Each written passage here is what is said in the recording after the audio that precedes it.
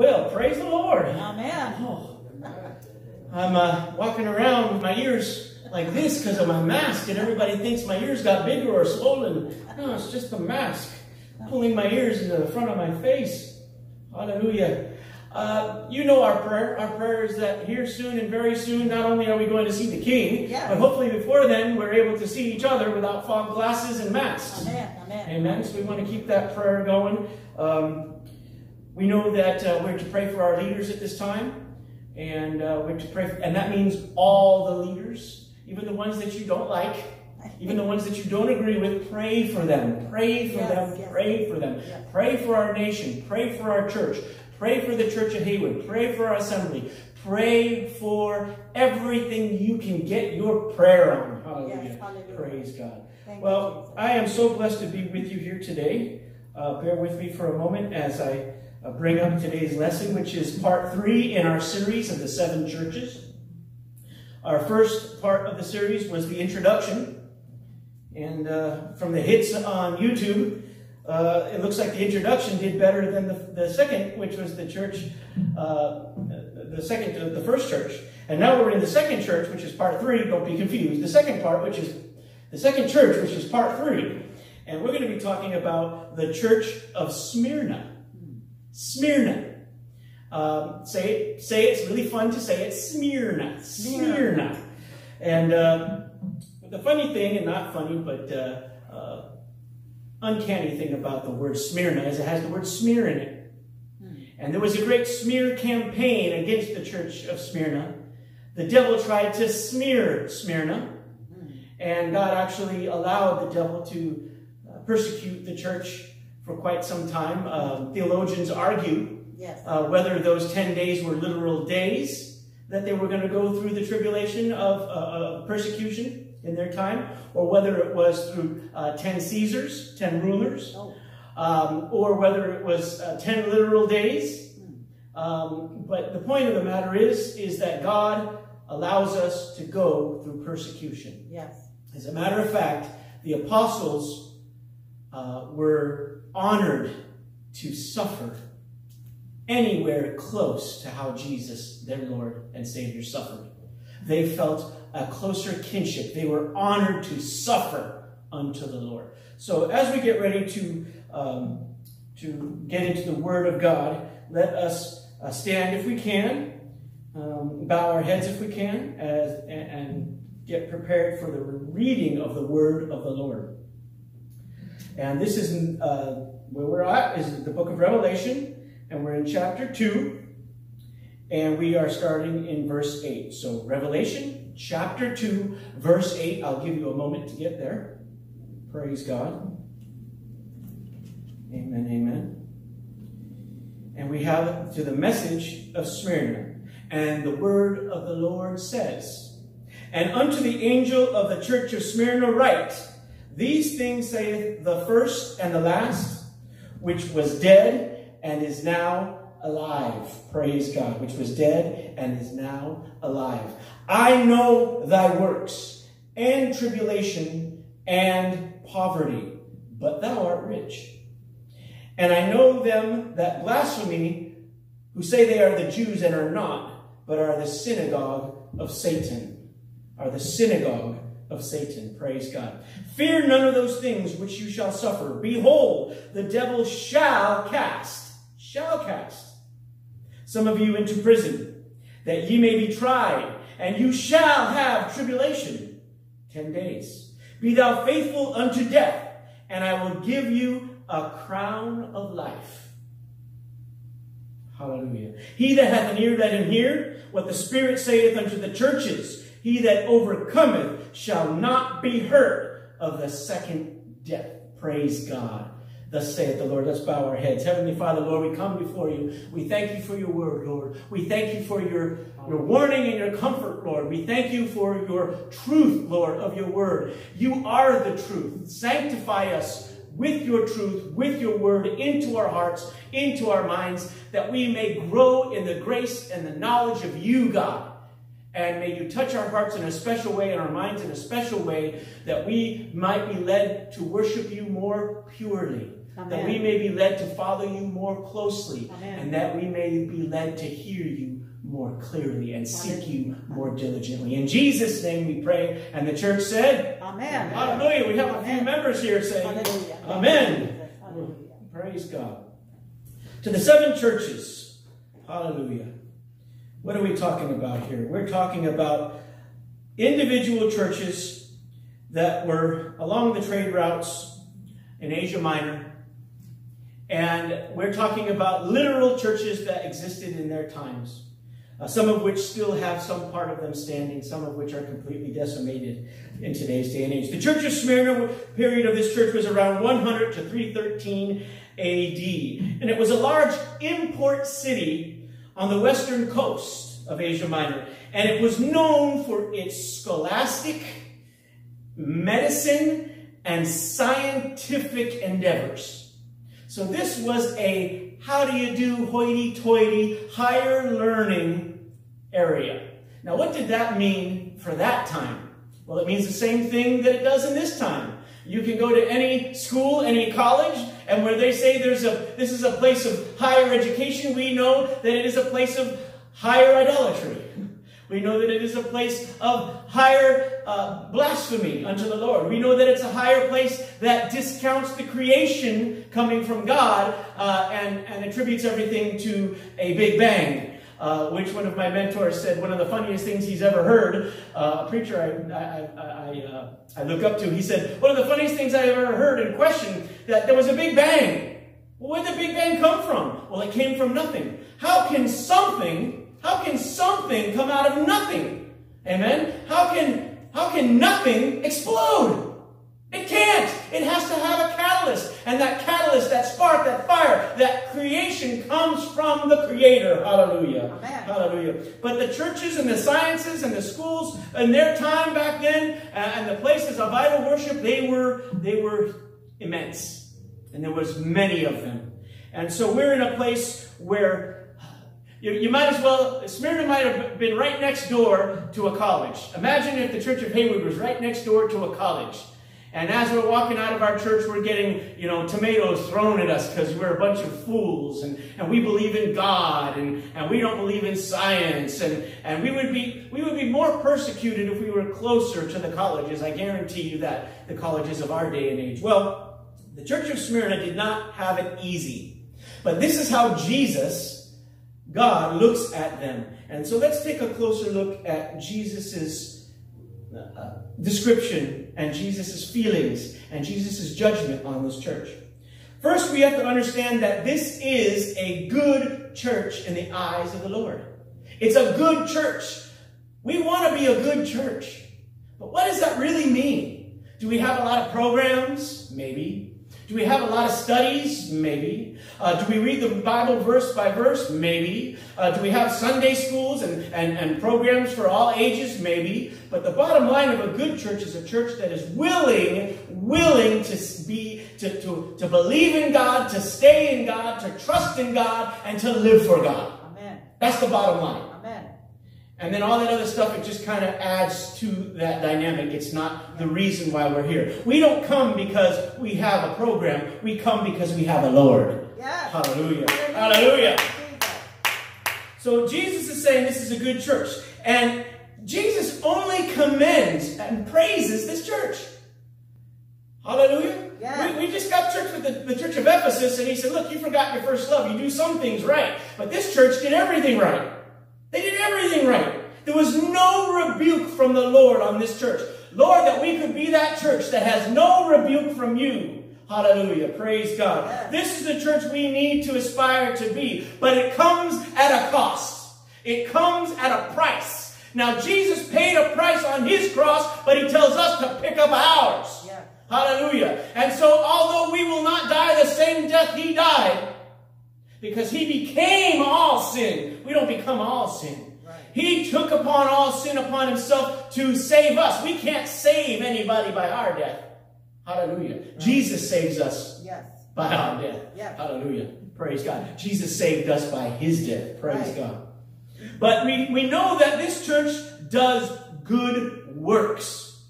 Does good works. There was somebody on Twitter the other day that was, sometimes you get these people that come on Twitter and they ask questions just to stir a pot, just to get things going. And so you know that if you answer it, you're going to have to get deep into apologetics and you're going to have to strive for the faith. And as soon as they start asking these questions, they already know they're going to refute whatever answer you give them. But somebody told this person asked the question, why if we're told that we're saved by faith, why does James, in the book of James, not you, Brother James, but James says the same thing. James and James, they're alike in the fact that they both believe that without faith, we can't please God, and without works, faith is dead. Faith is dead. And so they both go together. We're not saved by works. We work because we're saved. Praise God. But you can't tell some people that. They think that whatever we do as works, and we're trying to earn our way into heaven. No, we're being grateful unto heaven. I'm going to say that again. We're not trying to earn our way into heaven. We're being grateful and showing our gratefulness through our obedience and our sufferings. We're doing it in our worship. We're doing that because we're grateful that God saved us. Amen.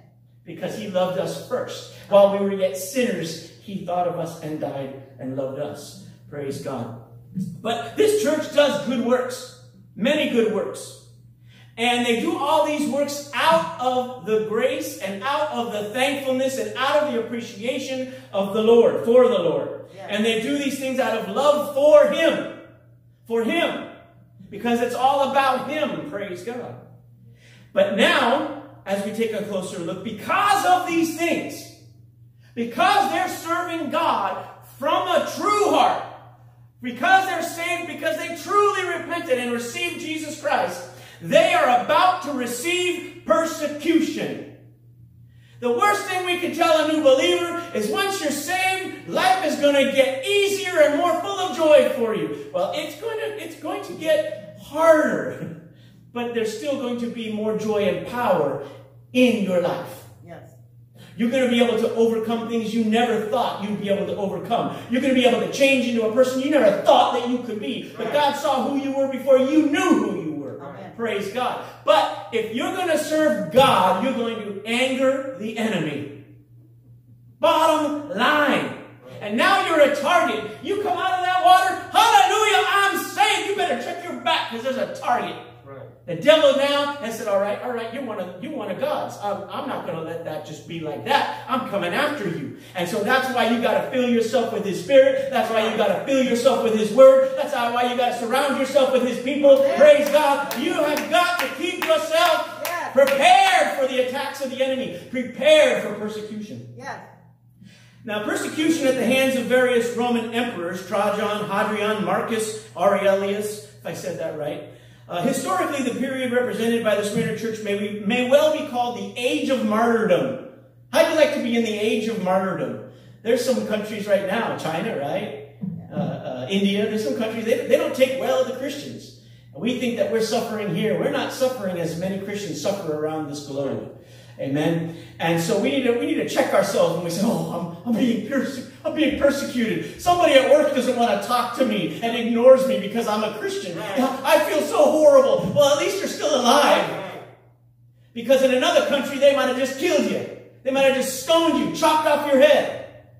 Praise God. We don't know what it is yet to be persecuted as others already know what it is to be persecuted. But the time is coming. And like Brother Pete said, we can hurt some people's feelings by telling the truth. But we have to tell the truth. We have to. And we appreciate your grace if you would just give us some as authors, of what we feel. Amen. What we feel in our hearts. I'm the author of what I feel, right? But God is the author of what he says. And so, even though I may feel certain ways and for certain things, I need your grace because I still got to, even though I might feel certain ways about certain things, I can't deny the Word of God. Amen. And I've got to preach it. Yes. And the end times are here. They're Antichrist. There's been many little Antichrists, and the Antichrist is getting ready. Hallelujah. And whether you believe that we're going to go through the tribulation or not, I tell you what. If we go through the tribulation, we do. If we don't go through the tribulation, we don't. But guess what? it's going to continue to get worse until the time. So, you know, it's just a mere cause and effect of the measures that are about to come upon us. So, if you went back several, thousand years into Roman territory, and you were persecuted, it would be a lot different than today. Amen. But you have to understand that time is in God's hands. And He will appoint the time when He takes us. We don't appoint that time. And so if there's going to be tribulation, which He said there is, and He said there is going to be trouble, He says, you're going to have to deal with it. But don't be overcome by evil. Overcome evil with good during the time. Hallelujah. That's easier said and easier repeated than it is completed. Right. It's easier repeated than completed. Hallelujah. There is a cost for doing right. The Bible tells us that the world is not our home. That we have nothing, we are the light and the world is full of darkness, and the darkness is not going to comprehend what we're doing. And yet we must go out into the darkness and preach the gospel into a dark and dying world that some might be saved. Yes. And so we have been called co-laborers. Amen. We have been called to do a duty. And sometimes people take offense of this as ministers of the Lord and pastors and bishops and whatever big highfalutin titles you can give us. But the bottom line is we're all called to die. We're called to die unto ourselves and possibly die at the hands in martyrdom. That's really what we're called for. Hallelujah. We die daily, Paul says. Praise God. So there's a cost to doing right. There's a cost to living holy. There's a cost to being humble. There's a cost to being faithful to God. There is a cost, and the cost comes in the payment of persecution. Praise God. If you want to know what it's like to be persecuted, ask Jesus. Jesus said, don't think it's you that they're persecuting, it's me, Jesus said. They're persecuting me. The world hates Jesus. Right. They don't hate if you say the word God, but when you specify that word and you say, in that G-O-D is J-E-S-U-S, then they're going to start having a problem. Hallelujah. You wear that shirt, they're going to beat you for wearing a MAGA hat. They're going to beat you for wearing the red, white, and blue. But if you wear a shirt that says, you all need Jesus, you just wait for it to come. Yeah. Hallelujah. Wear a Jesus shirt to school. One boy did. Hallelujah. Got kicked out. Hallelujah. You try to pray in the office of your manager. Just walk right in and say, I'm going to start praying. Watch out. You'd be amazed how fast you might just be led out and fired. But we are called to be persecuted. So we can't be afraid of the retaliation of the enemy. And we can't be afraid of the retaliation of the unbelievers. We have to expect it. It must be expected. It must be expected. Perfect example of somebody who is a highfalutin, convolutin, high-titled man of God is the Apostle Paul. The teacher of teachers, the learner of learners, the Pharisees of Pharisees. Amen? And if you go into the book of Acts, chapter 9, verses 15 and 16, Jesus said this to Ananias, who was good to meet Paul and to help him in his transformation, let's call it. But the Lord said unto him, Ananias, go your way. For he, that is Paul, is a chosen vessel unto me. I'm choosing Paul. God chooses us. God chooses you.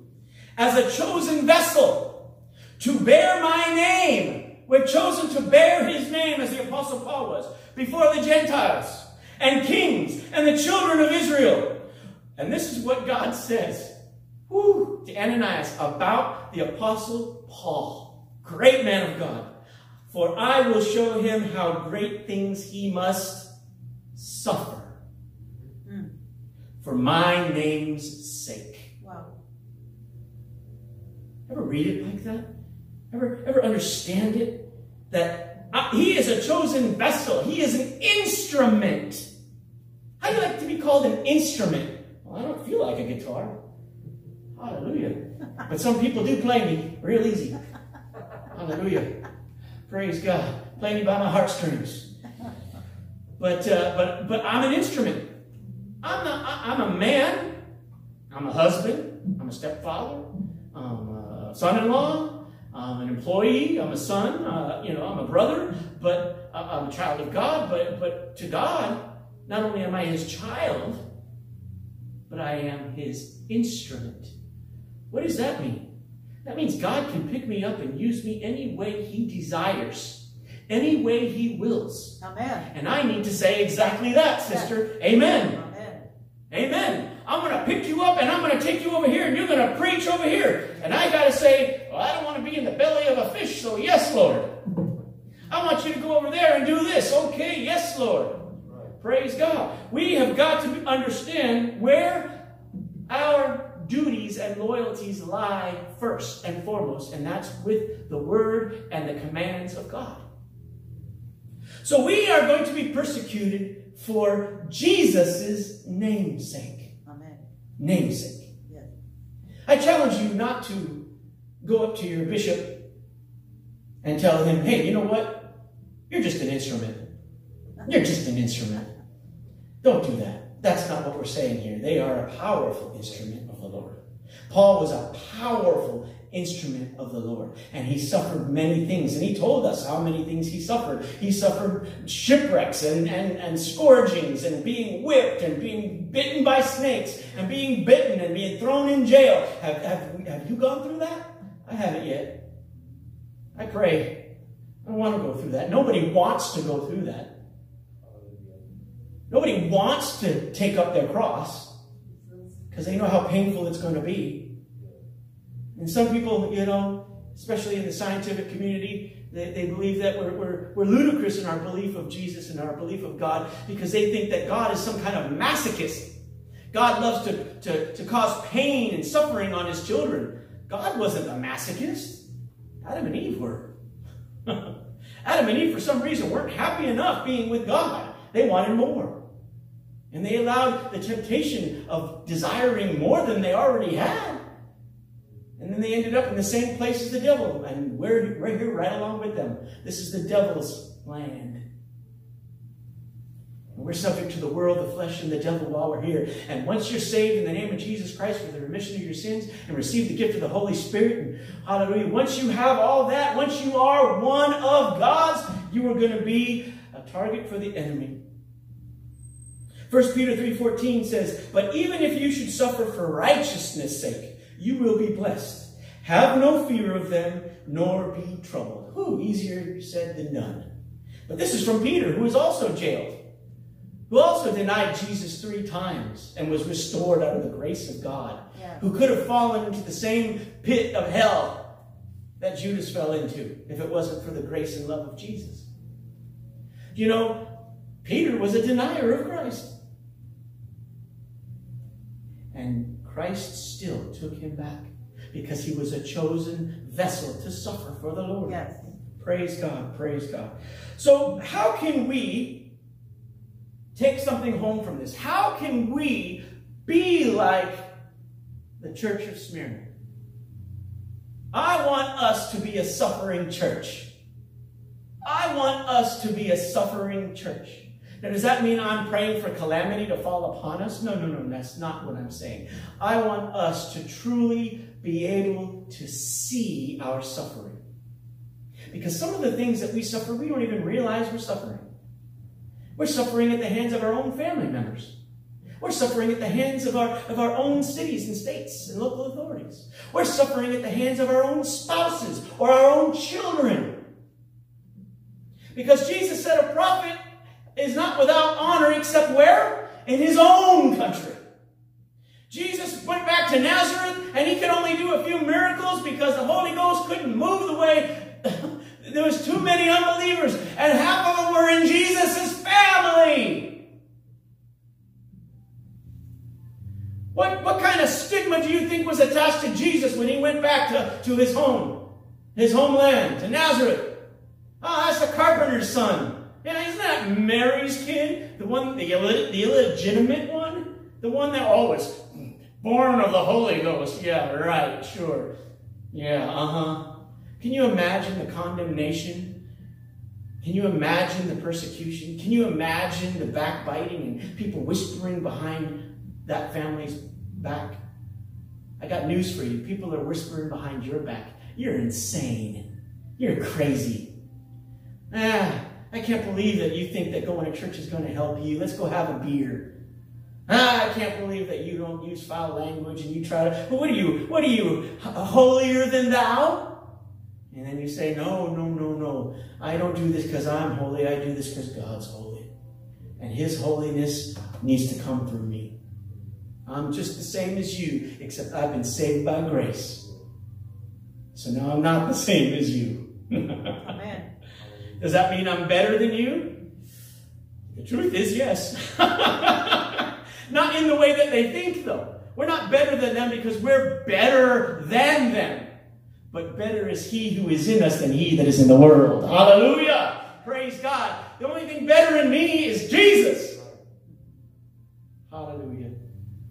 So how can we be like this church? First and foremost, we must not be ashamed of the Word of God. And some of you I know say, I'm not ashamed. Praise God. But then when people are talking about certain things and the Holy Ghost comes inside you and says, you should say something, and you go, if I say something, they're going to make fun of me. And then you don't say it, then you're ashamed. We've all been ashamed at one time or another of the gospel, the truth of Jesus Christ, out of fear of being made fun of, condemned, or ostracized, or fired. Praise God. But I tell you what, the best thing I started to do in my walk with the Lord is to make sure that everybody knows who I am wherever I go. And that doesn't mean I go, hey, I'm a minister. Hey, I'm a minister. Hey, did you know I'm a minister? No. When people ask me questions, and it always happens at every job I've ever had, why do you act in this way? They ask. And as soon as they ask, I tell. And that's it. That's it. If you live like Christ, you're going to be asked why. If you're not asked why you're living like Christ, then you're not living like Christ.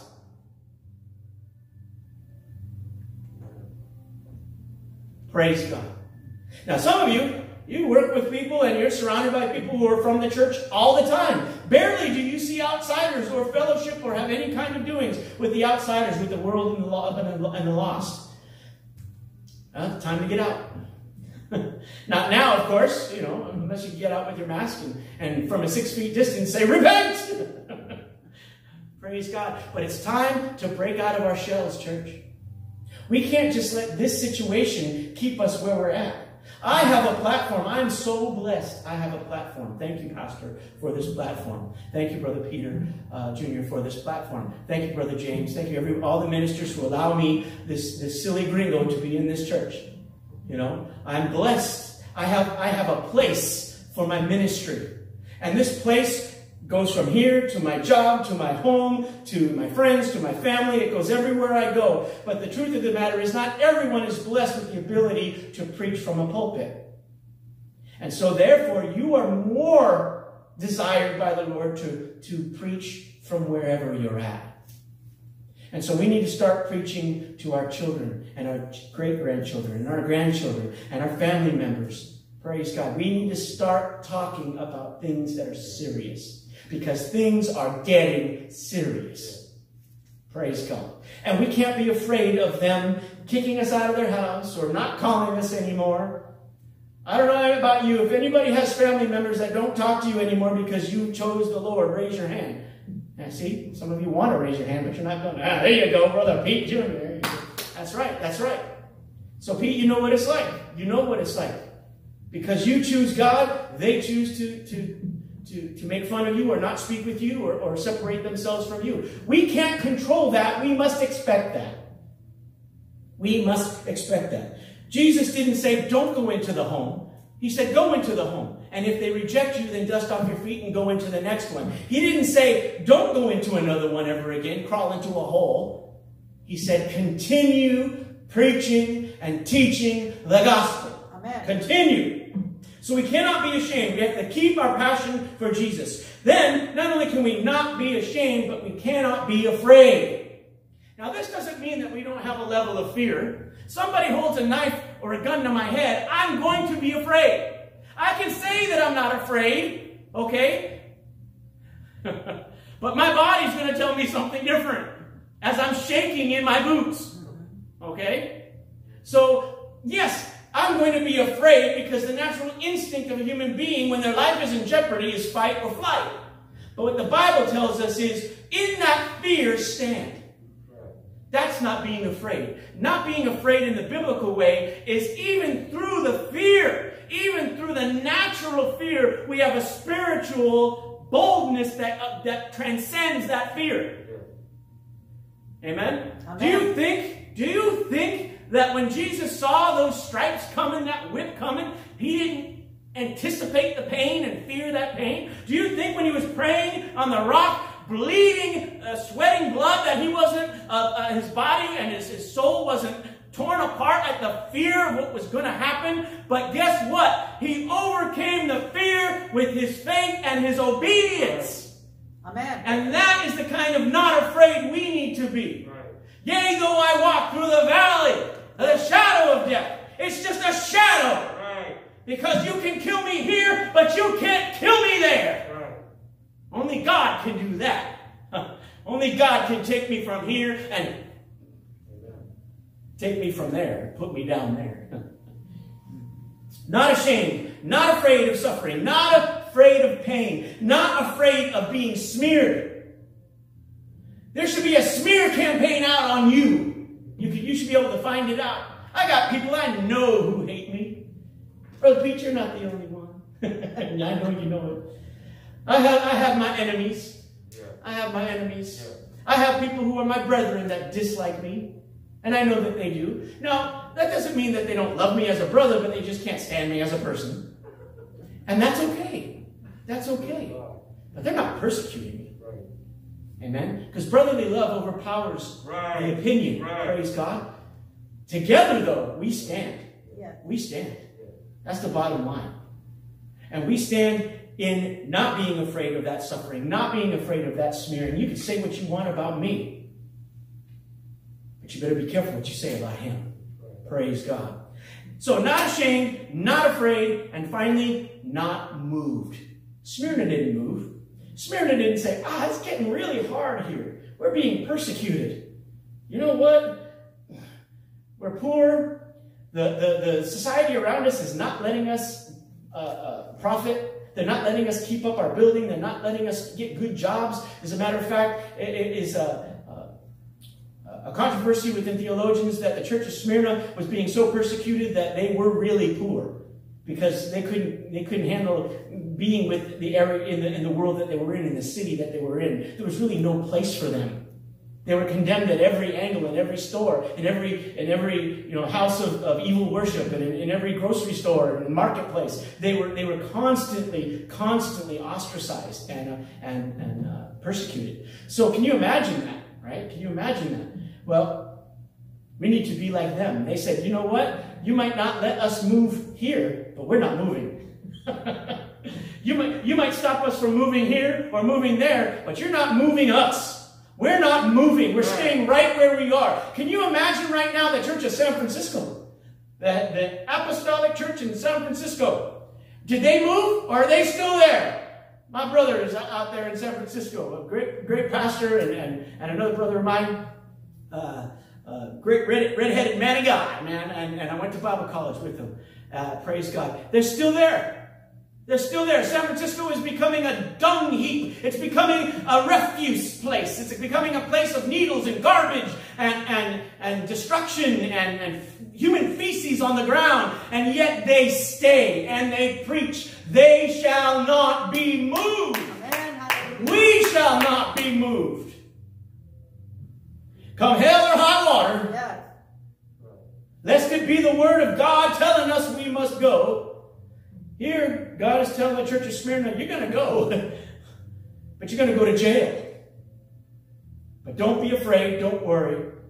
Even unto death, don't worry. How comforting is that? Even unto death. Brother James, even unto death. Right. Don't worry. Right. Brother Steve, even unto death, don't worry. Well, that's easy to say. Even unto death, don't worry. Right.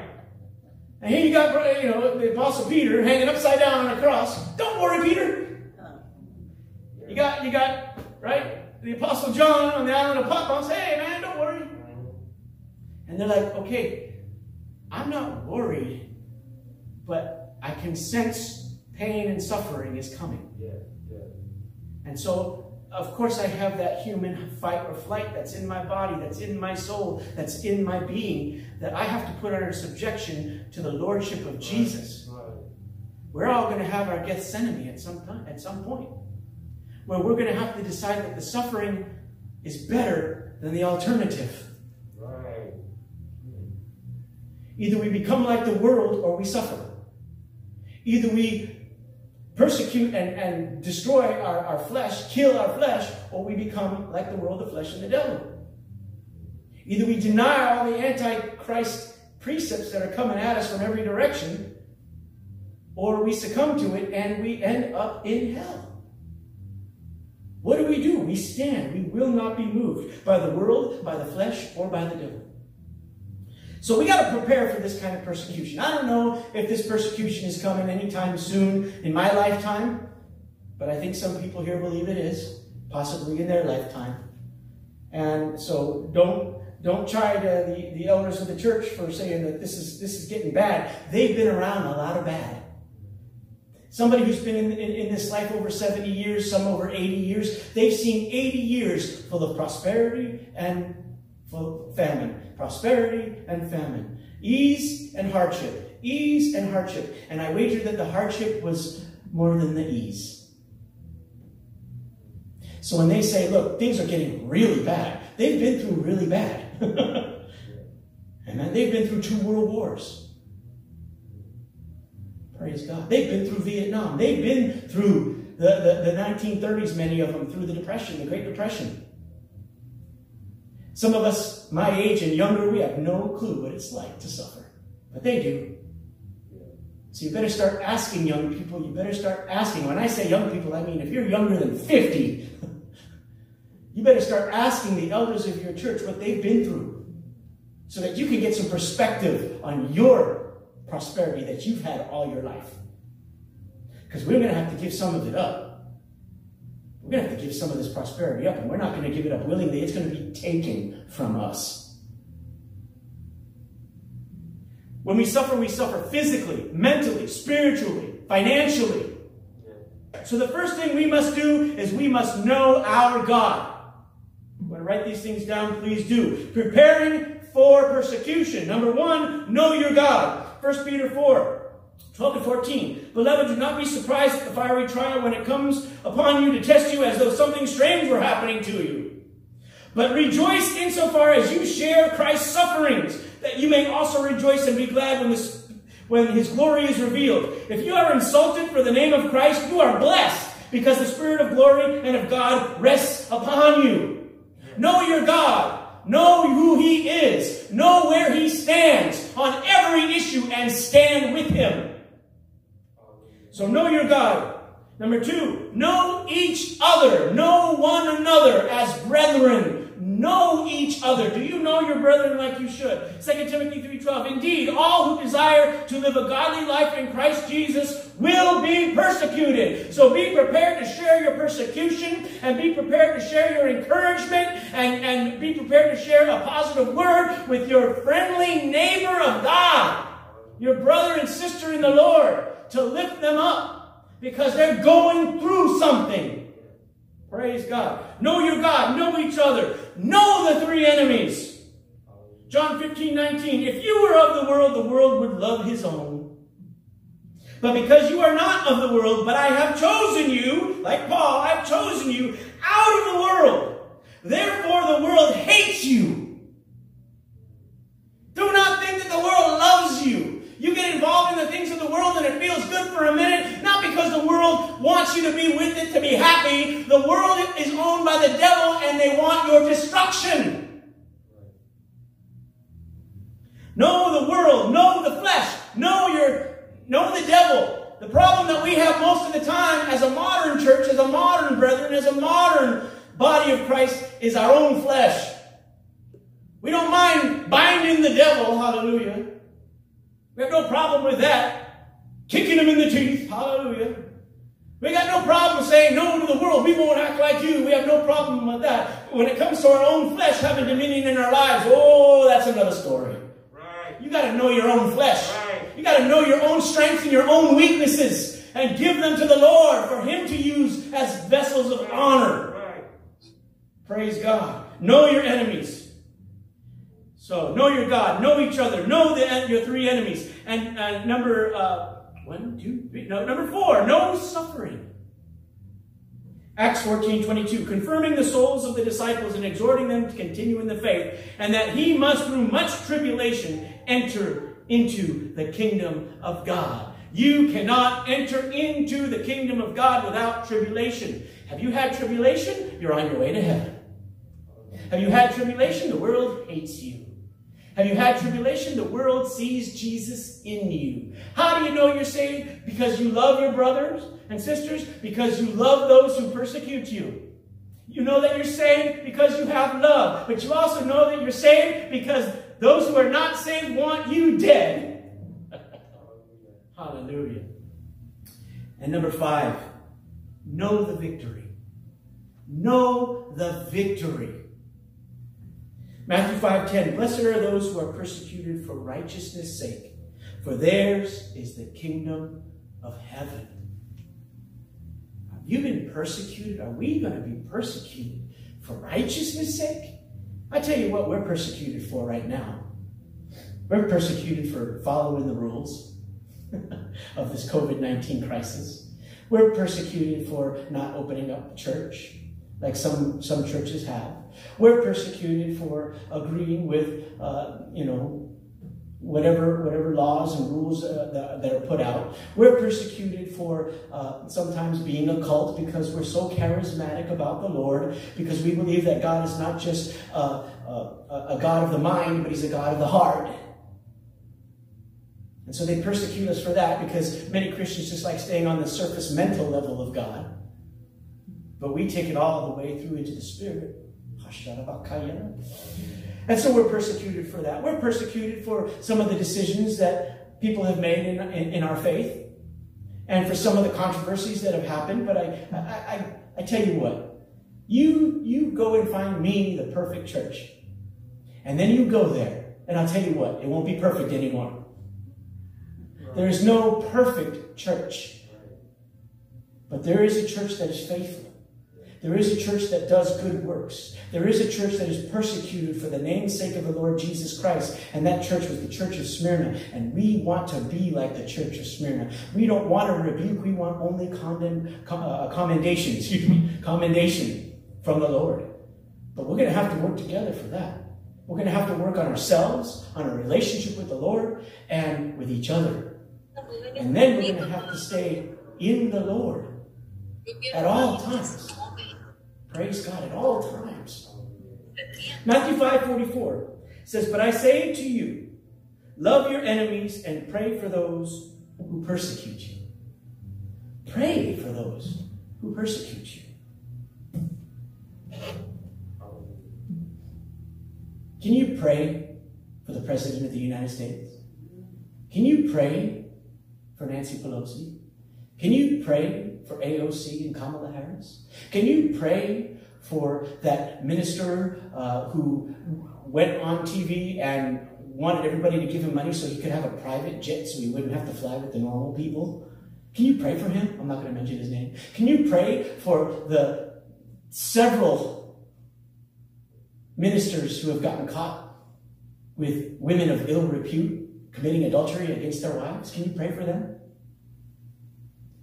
And you say, oh, they're all hypocrites. They're all evil. We're all striving. We're all trying.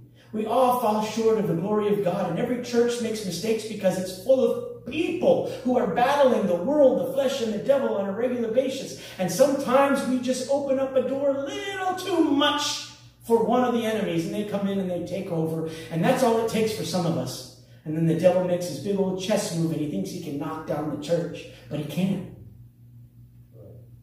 What did Jesus say about the church? What can't destroy the church? The gates of hell cannot destroy the church. The keys to the kingdom have been given to the church. And so we might suffer. But Paul said, hey man, compared to the sufferings that I'm going through, the things that are in heaven are nothing. Once you leave this mortal coil, hallelujah, praise God, you're going to say, I can't believe I held on to so much down there. Hallelujah. I can't believe I didn't see it more clearly. I can't believe how glorious it truly is to be in the everlasting, living presence of the Lord Jesus Christ. Hallelujah. That is more important to me that I may lose my life. If I lose it, that's fine because Jesus found it.